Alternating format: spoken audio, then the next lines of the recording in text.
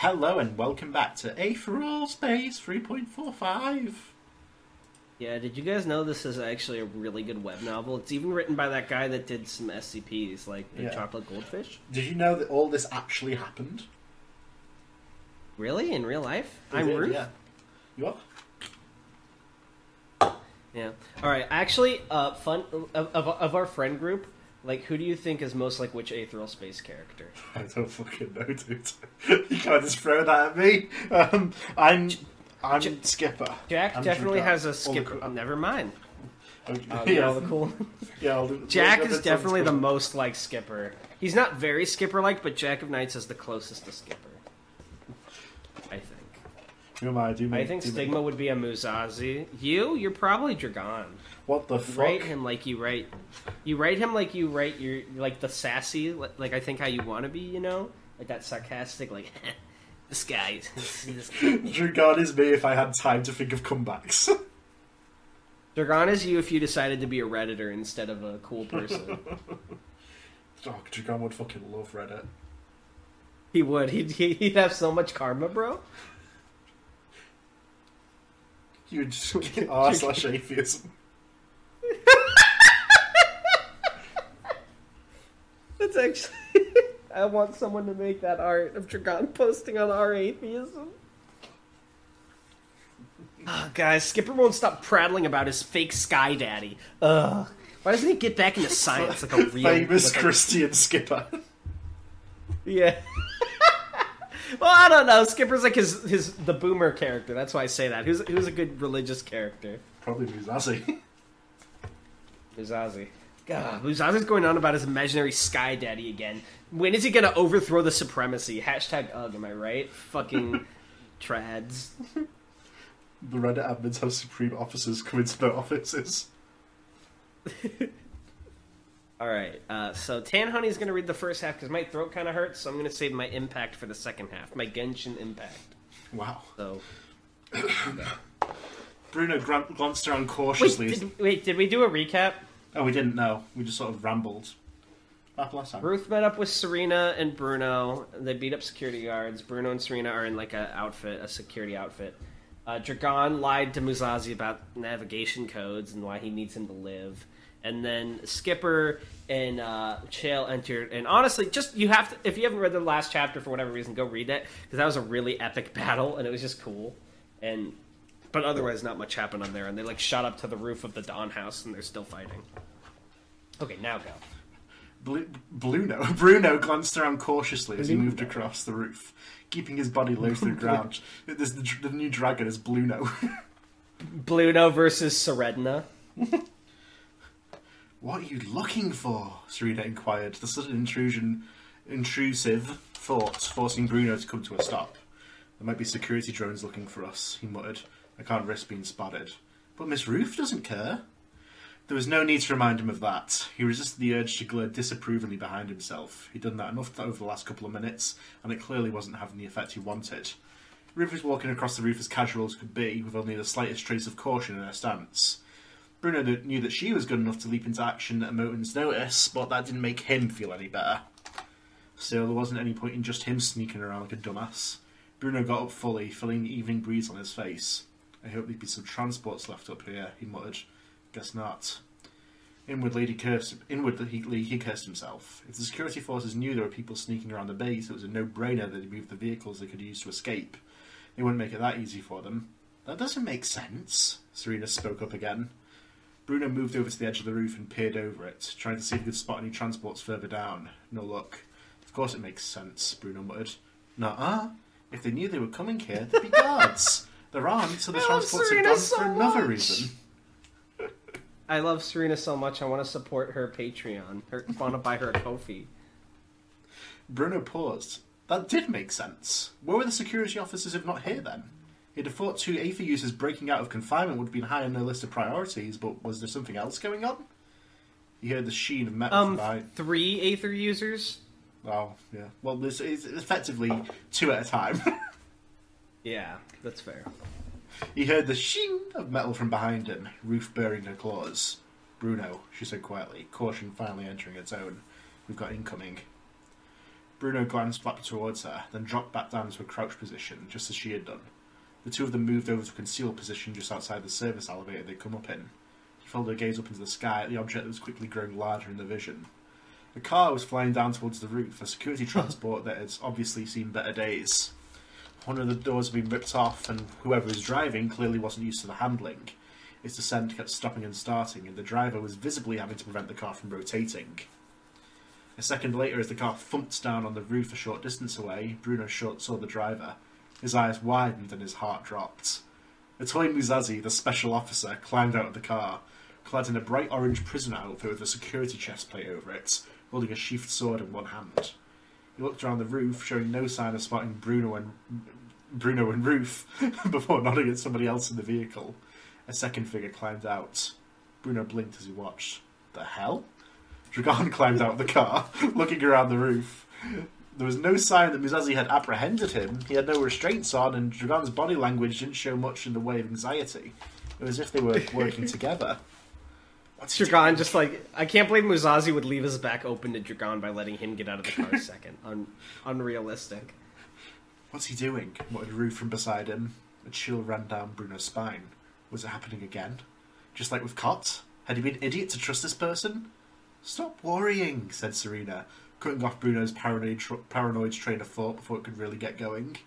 Mr. Dragon is really smart. This is all probably part of some big plan of his.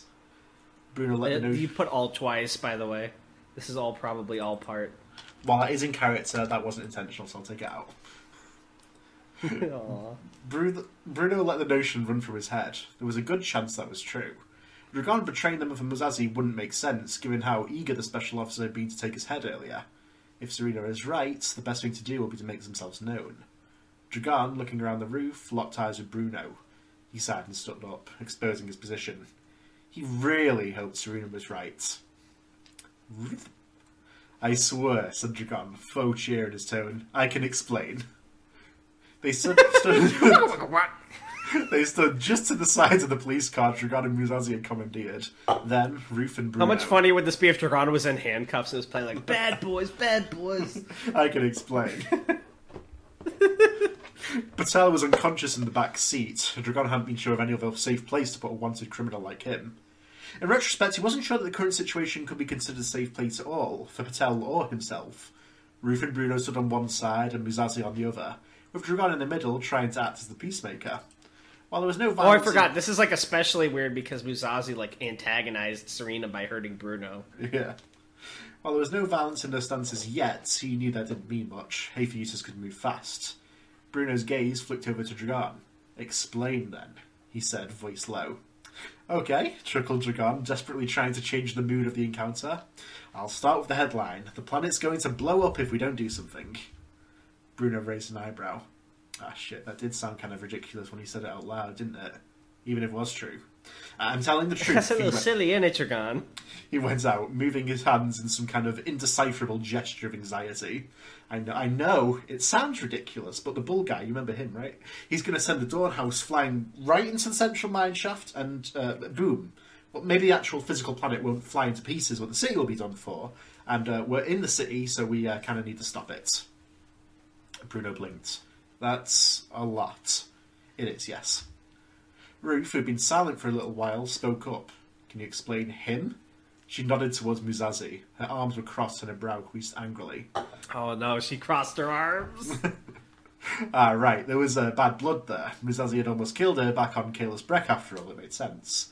I'll explain myself, Musashi said flatly before Dragon could speak up. Hadrian is in my custody. Until this crisis is resolved, he will not leave my sight. He looked down at Dragon. Make no mistake, Hadrian. The only reason you're conscious is because you have the navigation codes. Bruno looked towards Dragon, expression confused. Navigation codes?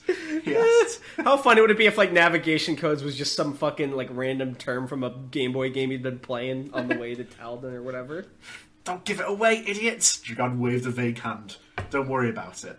I've been busy since we met last. Fuck off! Anyway, it doesn't even matter. Long story short is that I broke Musashi out of prison because he's strong, and we need someone strong if we're going to break into the Dawnhouse. Bruno mirrored Ruth's crossed arms.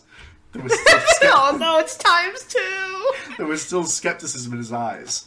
It wasn't that he didn't believe Dragon, but more that he didn't believe in Dragon's plan. You mean Dragon's plan? Shut the fuck up.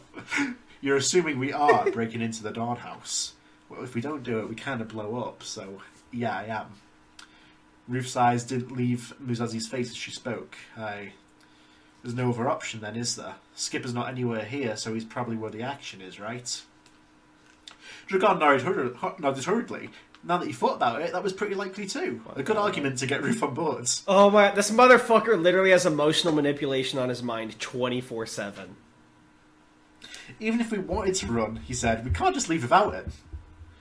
Ruth looked down at Bruno. We should go, she said, before turning her gaze back to Musazi.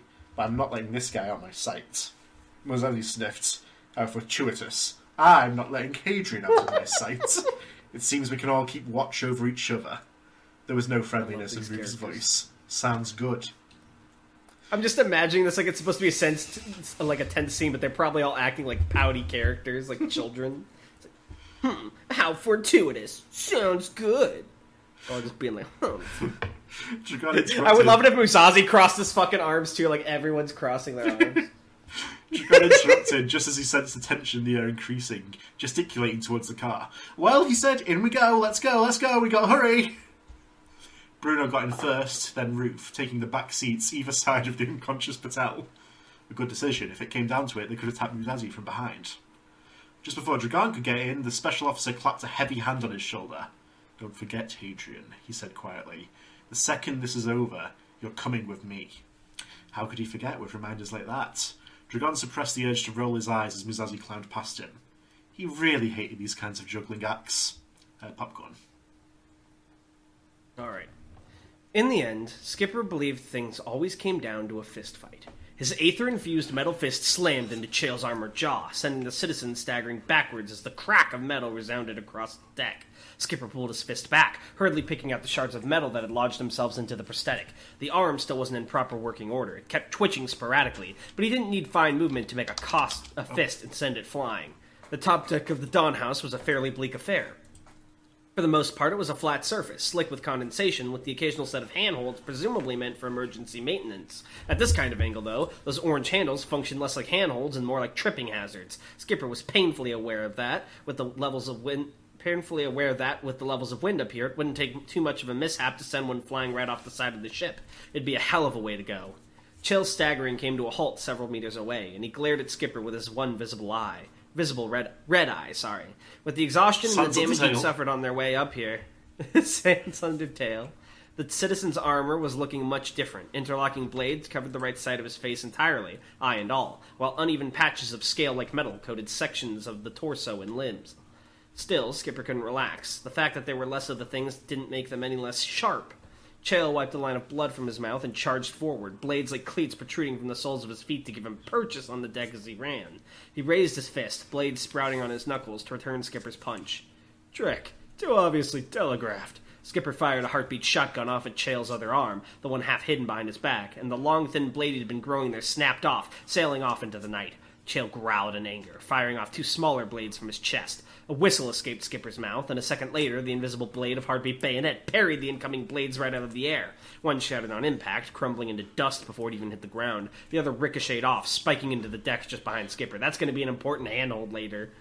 Chael still hadn't stopped running, though. It seemed he wanted to return the pain Skipper had given him in close quarters. The blades over the rest of his body retreated as a mass of shining spikes erupted from his right forearm, creating something like a massive shield that he held in front of him as he charged, like some kind of augmented gridiron tackle. Brute force? It was kind of intimidating to watch the metal shield growing closet, but Skipper was fairly confident he could handle it. Hang on, sorry. Apologies. Allergies. Ugh. In a situation like this, where he didn't have to worry about damaging the environment or protecting his allies, he was at his strongest. Heartbeat landmark! The air was pushed out of his lungs by a sudden flare of intense pain. He looked down. A long silver blade was protruding from his side. He'd been stabbed in the back. Head shaking from the quickly intensifying pain, Skipper glanced behind him. The second blade he'd parried, the one that had lodged into the deck behind him. A second blade had erupted from it and speared right through his body. It held him in place, any attempt at movement only causing the burning pain to flare further. Wait, where'd he get impaled at? Like, through his Like, backside? Yeah. Okay, are we operating on, like, anime bodies or, like, real-life bodies? This is like, it's not like this is holding him in place, not insta-kill. Okay. I was gonna say, like, a wound like that would usually kill someone because it would sever their spine. No, Or not at like least not paralyze through his spine, like through the side of his chest. Oh, okay. Stupid. He'd forgotten. Chael could make blades from his blades. The citizen collided with him, slamming his forearm into Skipper's face and sending him flying down onto the ground. The blade that had gone through him snapped, and as it dissipated into aether, the now open wound began to gush with blood. Skipper landed on his back with a thud. With a thud, and he couldn't help but cry out in pain as his wound came down on the wet metal. His attempt at escape was thwarted by another attack from Chael. The citizen planted his knees down on Skipper's stomach, pressing him down and preventing him from moving. He looked up. Chael, silhouetted by the moon, had changed the arrangement of his blades again. The huge mass on his arm had disappeared, replaced by a more even distribution on his knuckles, elbows, and knees. The citizen raised his fists high. Skipper chuckled. Don't suppose we can talk about this. The punches rained down, lightning fast, striking Skipper in the throat, the stomach, the arms, any part of his body that he left exposed. Any attempt at a heartbeat attack was interrupted with another jab, breaking Skipper's concentration. He raised his prosthetic arm in an attempt to retaliate, but Chael's retaliation was swift and ruthless. With the slightest grunt of exertion, he seized the metal limb, using finger blades for purchase, and tore it from Skipper's body, throwing it away and letting it fly off the side of the ship. The attack continued endlessly. Skipper's aether was doing good work, preventing the barrage from fully penetrating his body, but it was a losing battle. He'd be in for some serious bruising if he survived this, both inside and out. Chael's face was expressionless. Skipper had no idea what was going through his head. Was this brutal attack formed from resentment for Skipper for rejecting his proposal? Was this simply business, the most effective means of defeating his enemy? Perhaps it was a means of venting the frustrations that years of living a double life created. Skipper couldn't say. All he knew was that it hurt. Is this where Skipper's like, it's been hard, hasn't it? You see, Chael said calmly, planting his fist into Skipper's face once again. This is what happens when you fight half-heartedly, when you're not prepared to do what it takes. Your will, his next punch landed on Skipper's stomach, and he drove his thumb into Skipper's woob, was insufficient. Accept that and give up. Put down your aether. I'll let you die quickly. When Skipper spoke, he was surprised by how his voice sounded, the wheezing of his breath. His voice cracked. I've never given up once in my life, buddy. I've compromised, sure, but I've never given up. Not planning on starting now. Chael clicked his tongue. I'll put your aether down for you. I've won. Skipper watched mutely as Chael raised his hands above his head, spikes sprouting out of his fists until they looked almost like metal sea urchins on the ends of his arms.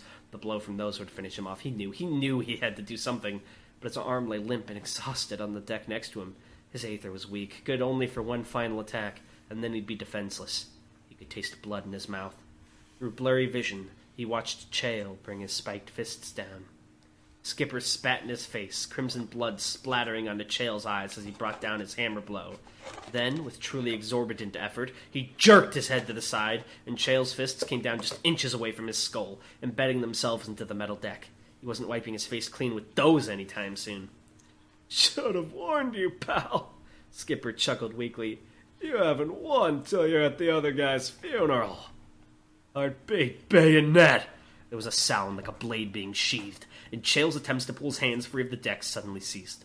Slowly, the citizen looked down at his own stomach, where a thin red line was slowly making itself known, just below his navel, winding all the way around his torso. The blades on his fists began to disintegrate into the air, and Chael's arms came free. He just continued to stare at the wound. You, he muttered, disbelieving.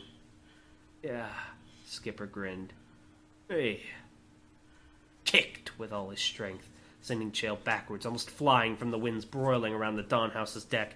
He bounced off the ship's hull once, twice, growing smaller in Skipper's vision.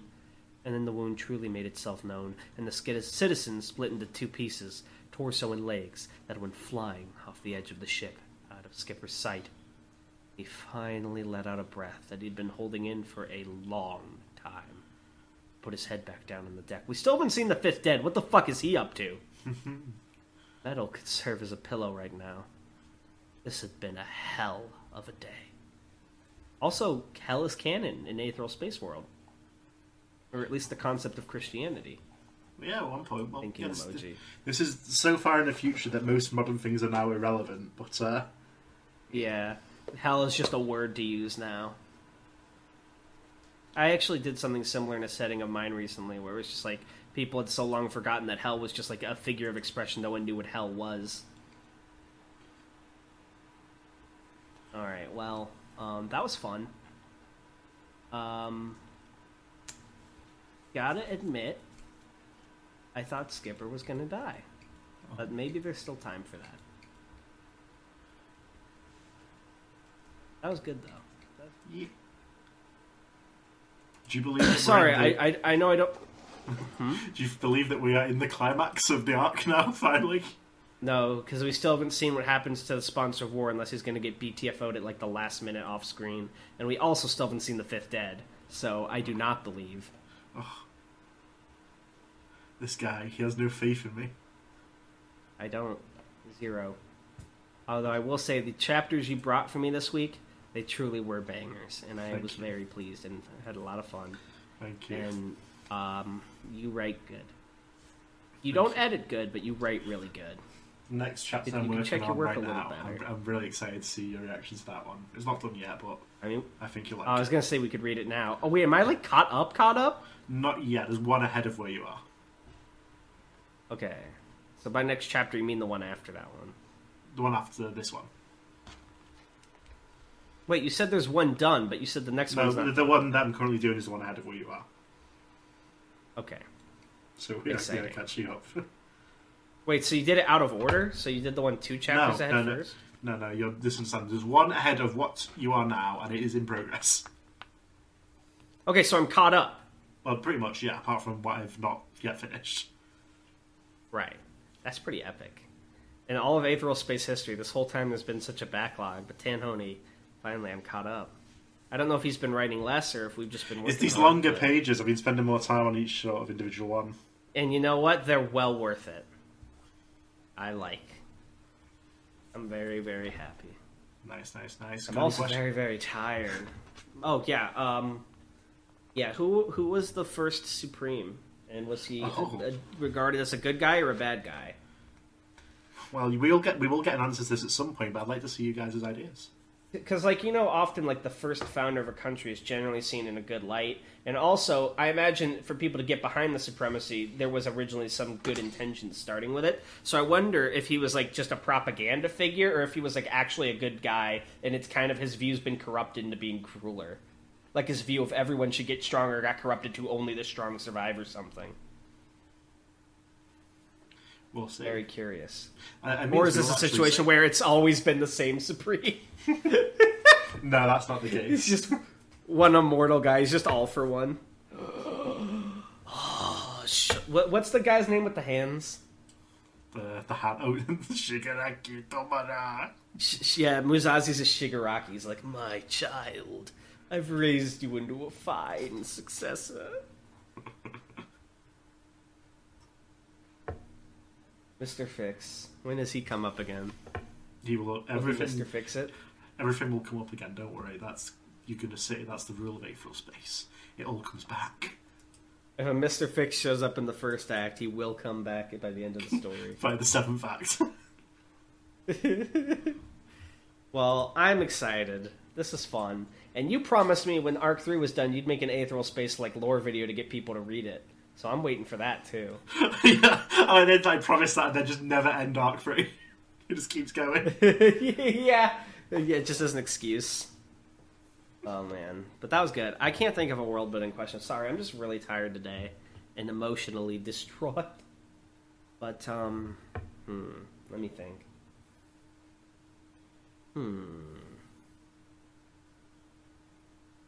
Okay. All right. I don't have a question. Do you have one? I don't. You already asked one. Come on. What did I ask? About the first Supreme. Oh yeah, tell me about the first Supreme. Okay, bye! Bye!